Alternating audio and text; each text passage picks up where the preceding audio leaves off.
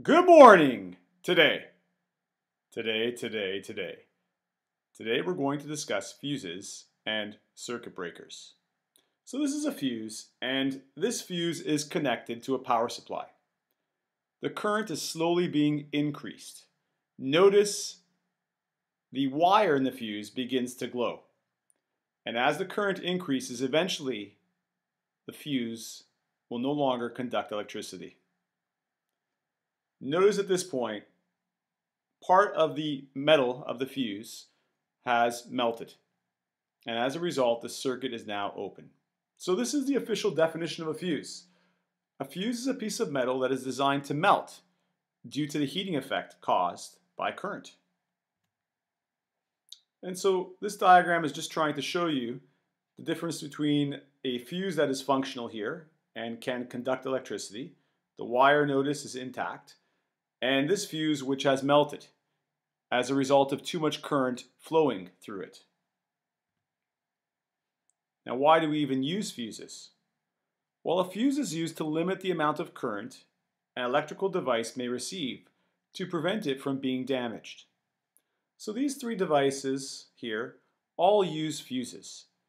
And the main idea is that if too much current flows through the circuits in this appliance, the fuse will break versus damaging other parts of the equipment or the circuits which are more expensive to replace. In general, fuses are very cheap to replace, only costing a few dollars. Fuses in cars protect radios, information screens, dome lights, motors for windshield wipers.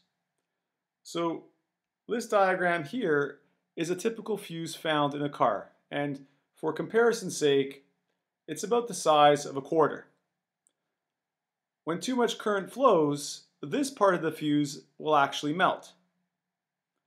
Now here we have a motor for a windshield wiper.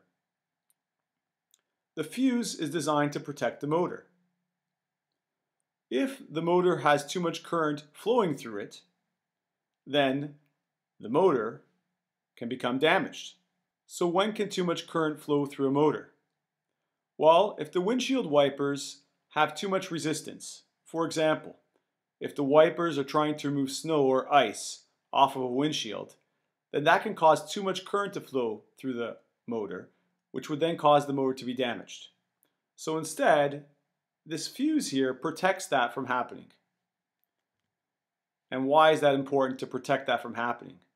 Well, a motor for windshield wiper blades can cost anywhere between $200 and $300 to repair. Fuses, however, are relatively cheap. They don't cost more than $1, and the repair would take less than a few minutes to do. A fuse rated for 15 amps means that the maximum amount of current that can go through the fuse is 15 amps. So the wire within the fuse is designed to melt when 15 amps goes through it. So any current greater than 15 amps would cause the fuse to melt, which then would open the circuit, preventing current from flowing around the circuit. Once the fuse melts, it needs to be replaced. In homes, fuses or circuit breakers protect the home wiring from electrical fire. So the function of a fuse or a circuit breaker box in a home is to protect the actual wires, because if the wires get too hot, a fire can take place.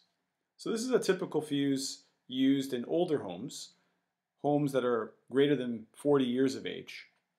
And newer homes have circuit breaker boxes like this, where these don't actually need to be replaced. All you have to do is flip the switch back to reset it. So let's look at a typical example. Draw a circuit diagram with a 120 volt source of power, a load, 100 ohms resistance, a 120 watt tuner stereo, a 100 watt light bulb, and a 660 watt microwave in parallel, and a 10 amp fuse in series with the loads, along with a switch for each component. Would this fuse melt if the circuit switches were all closed? So the real question is, how much current will flow? If the current's greater than 10 amps, then yes, the fuse will melt, the circuit will open, and current will stop flowing. If it's less than 10 amps, then nothing will happen. So we're going to start off by drawing the 120 volt source. And in addition, we will add the 10 amp fuse. The symbol for a fuse looks sort of like an S. Next, we're going to add our 100 ohm resistance. We've added our 100 ohm resistance along with a switch. The switch is currently open. Next, we add our 120 watt tuner stereo. Again, the switch is open right now. We'll add our 100 watt light bulb. And finally, our 660 watt microwave. Notice we're using the exact same circuit symbol to represent the loads. We're using the symbol associated with the resistor. And notice the switches for all 4 loads are open. So the question is, how much current would flow if all those switches were closed? If all these devices were turned on at the same time? So that's our goal, current, or the symbol for current is I. Now the one thing you have to remember about parallel circuits before you even begin this question is that the voltage for each load is the same at 120 volts. That's important. If you don't have that prior knowledge, then you really can't even begin to do this question. So right now I'd like you to pause the video and see if you can determine the current for each load. Okay, hopefully you tried that. We have an equation for current, which is voltage over resistance when you're given the resistance. We also have an equation for current, which is power over voltage, or potential difference when you're given the power. So using that equation multiple times, we end up getting 1.2 amps for the 100 ohm resistor, 1.0 amps for the 120 watt tuner stereo, 0.83 repeating amps for the 100 watt light bulb, and finally 5.5 amps for the 660 watt microwave. So if all these switches were closed at the same time, what would the total current be? Well, we just add. And to 2 significant digits, it's 8.5 amps.